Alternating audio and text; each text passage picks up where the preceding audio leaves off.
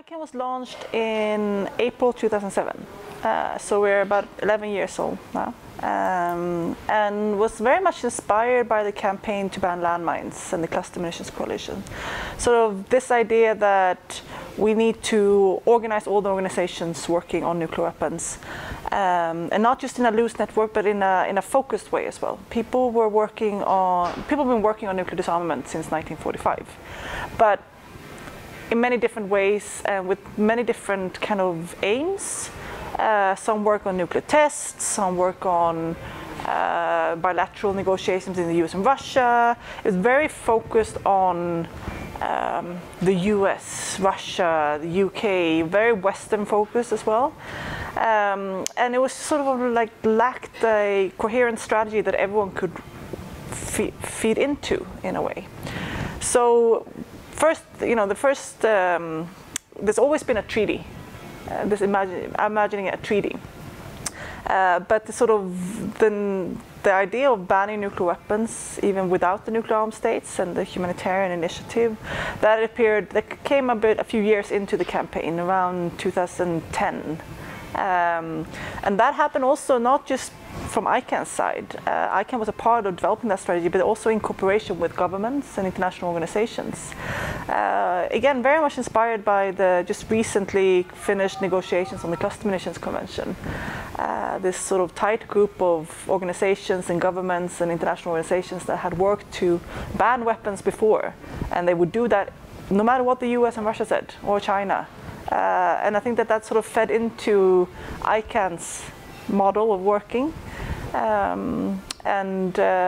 the rest is history. Yeah, so in 2010, this came very much from actually the ICRC and the Red Cross movement, who had started looking into what they as emergency responders would do if a nuclear detonation happened. And they did research and came to the conclusion, nothing. We'll pull our people out. The radioactive material is so dangerous to our employees that we have a responsibility to protect them, so we would pull them out. We would leave people, they're on their own. And that kind of triggered this idea of the humanitarian consequences.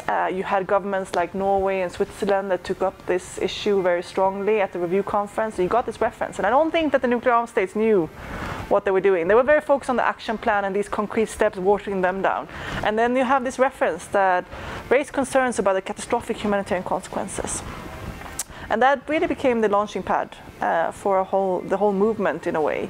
Learning lessons from the landmines and cluster munitions make the humanitarian the real focus, the human suffering. We worked very closely in our Norwegian campaign, worked very closely with the government and politicians in Norway, got the Prime Minister and the Foreign Minister to agree to host the conference, the humanitarian initiative sort of starting point almost. And at the same time, there's also started these joint statements at the UN. 16 governments got together to acknowledge the catastrophic humanitarian consequences, saying that any use of nuclear weapons would have this, and under no circumstances should nuclear weapons be used.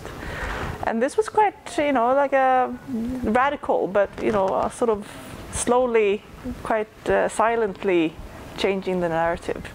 The Norwegian government hosted the first conference in Oslo in 2013, which was really a remarkable conference. It was the first time that you'd even organize something that the P5 didn't support, that you dared to do something. And just a week before, they decided to boycott the meeting. And we were quite nervous in ICAN to sort of how we would respond. Would people be disappointed? There was someone like, oh, this is all a waste of time if they don't come. How would governments react? Would they just be there? And we'd never done a conference like that. We didn't even know how it would go. And I remember the moment when it clicked for me that the ban treaty was going to work. Because I wasn't convinced in the beginning. I thought, oh, it's an interesting idea. Let's see how it works. But, I don't see how it's going to work without the nuclear armed states. But we had the Civil Society Forum, the ICAN Civil Society Forum, on the eve of this big conference.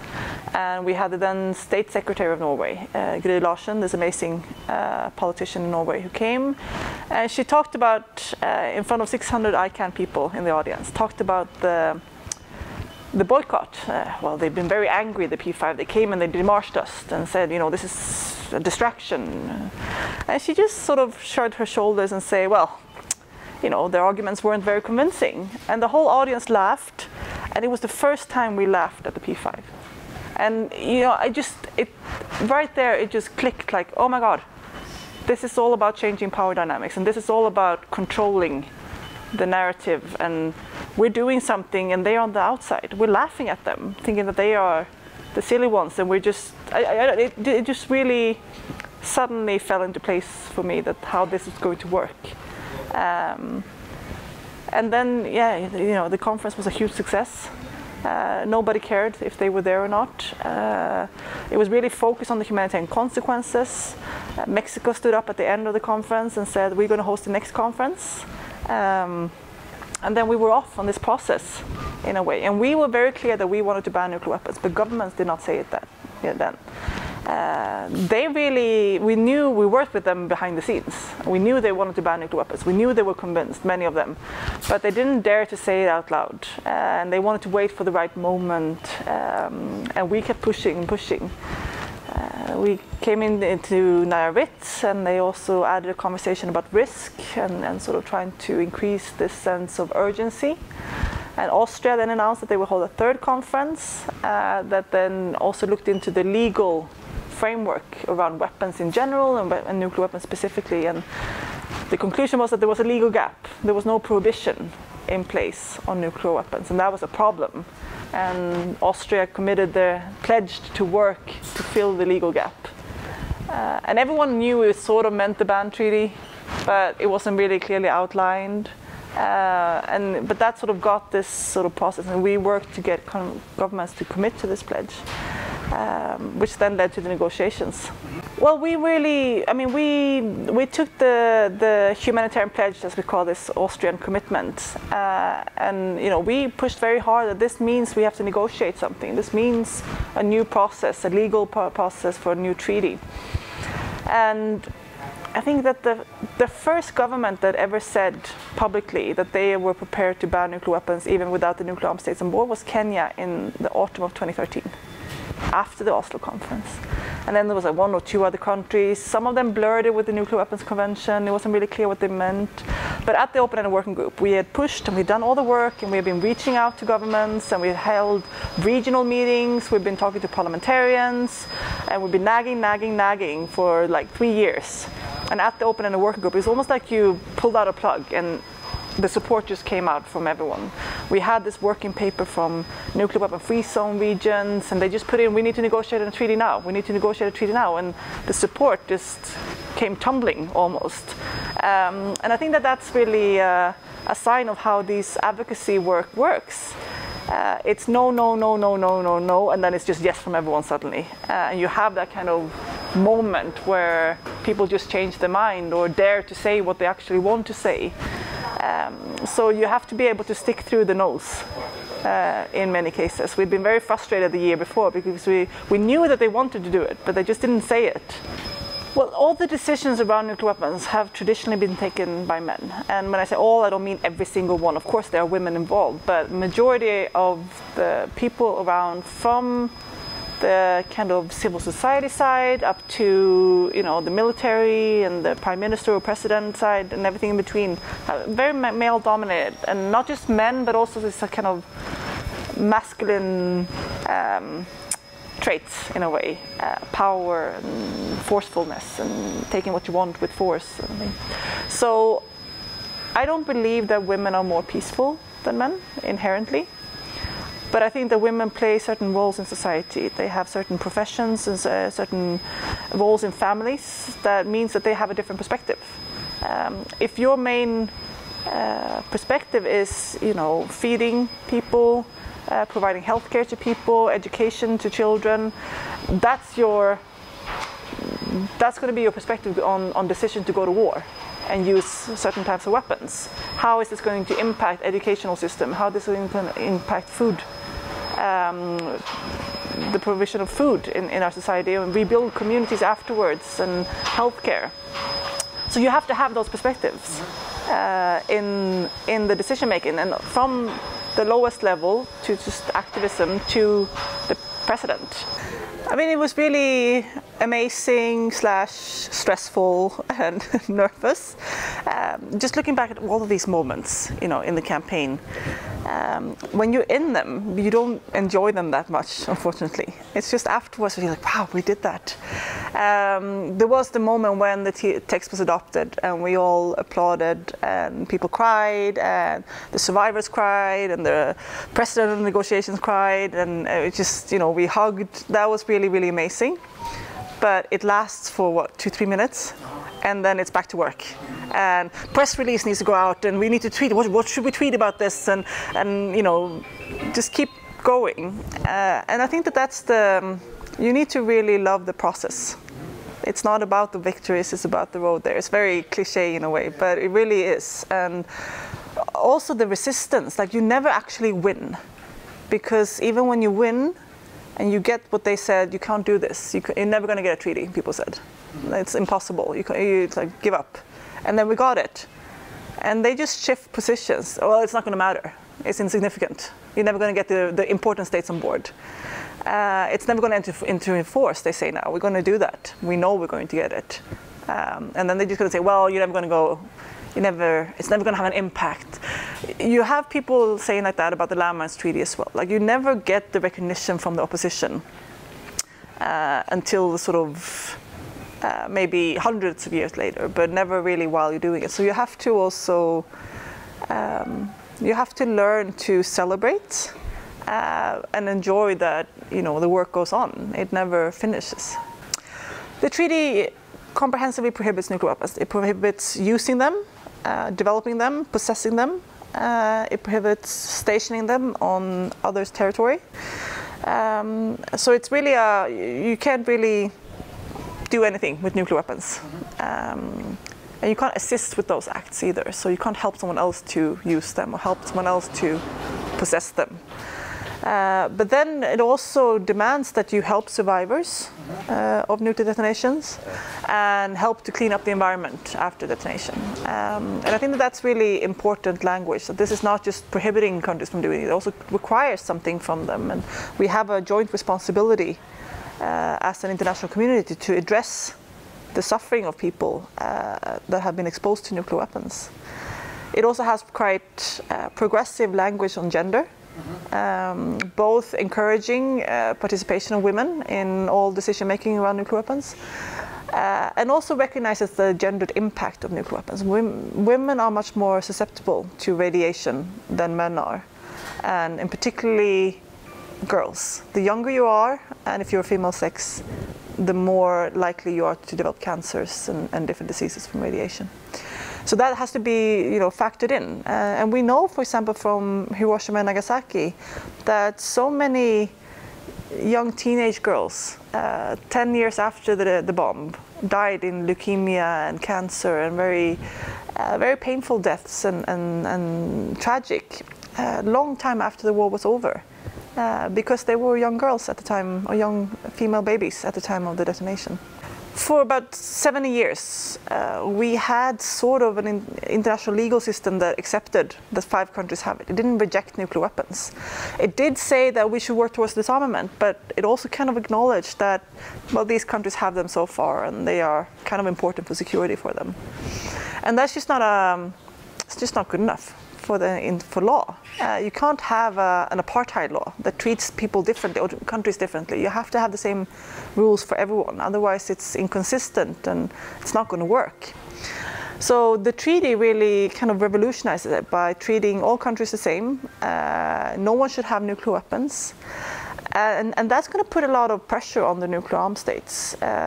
If the law says you're wrong, you're doing something wrong, it's going to be much harder for them to stop it. And the nuclear armed states know this. That's why they've opposed it. If this treaty was insignificant, if it didn't mean anything, why were they fighting it? Why are they putting resources and time into stopping small Pacific Island countries from joining it? Because they know that every country that joins this is going to chip away at the legitimacy of nuclear weapons. Deterrence is going to be, it's not going to be as effective if nobody is impressed and scared and intimidated by nuclear weapons. Assad doesn't rule the world because he has chemical weapons. The ability to impact, or the ability to, kill massive amounts of people and inflict suffering and pain on civilians is not a sign of power and prestige. It's what dictators do. It's what human rights violators do, not respectable countries that want to have a good standing in the international community. So it's about shifting the sort of burden of proof in a way. For so long we're the ones who have to defend our position and say, well, this is why we should disarm, and now it's their turn to be on the outside. They're going to have to justify why they want weapons of mass destruction, why they think threatening to mass murder civilians or end us all, collective suicide, is a reasonable security strategy. Power. It's such a power symbol. It's not a practical weapon. It's not a weapon that has a lot of military utility. It has extremely narrow reasons for using them, even for the countries that do consider them usable. It costs a lot of money. It's not like helicopters or ammunition that can be kind of used in different combat situations. It's basically just a big symbol. And I think that's why the treaty is so effective, because you fight symbols with other symbols, in a way. And a lot of people are always saying that, it's so impossible to get rid of nuclear weapons. I think it could be really easy.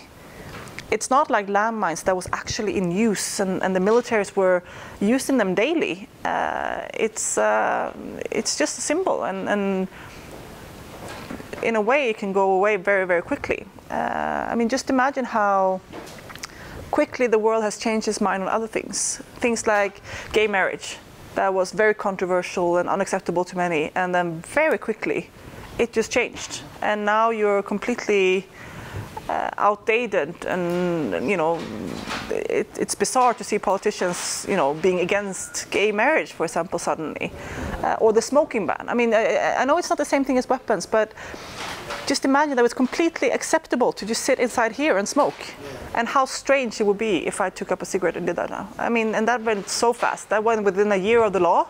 It just, imagining smoking inside is now, what are you doing? Why are you doing that? And I think it can be the same thing with nuclear weapons.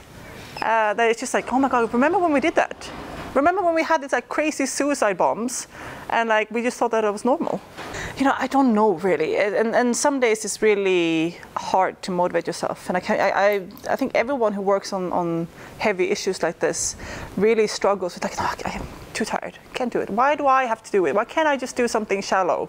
And but we can all do a little bit. And in one way I feel extremely fortunate that I'm also, come from a privileged background, and it's an issue that isn't threatening my personal security if I work with it in the way that people that work on human rights or on democracy, free speech in non-democratic countries, for example, do. I don't have to put myself at risk to do this work. So if me, who has grown up in a safe country with free education, free healthcare, I have what I need in life. If I can't do this job, then who's going to do this job, and who's going to be doing these things? But I'm very passionate about people don't have to devote their entire life to this. I don't think we need to put that high bar for people to do something. People can just do a little bit. I mean, my dream is that people, go on with their lives and then just do a little bit, I like to think of it like we demand of our countries that we put 2% of GDP to development. And we should all think like that, maybe donate 2% of our salaries. It's not that much, we can manage that. Give 2% of our time. Just a little bit. Send an email here and there, sign up for something there, tell well done to the people that do a lot more work. That would change hugely the work that is done. That would impact so many people and improve things so much if everyone did a little bit. So I think that's also, trying to get people to understand that it's not that hard.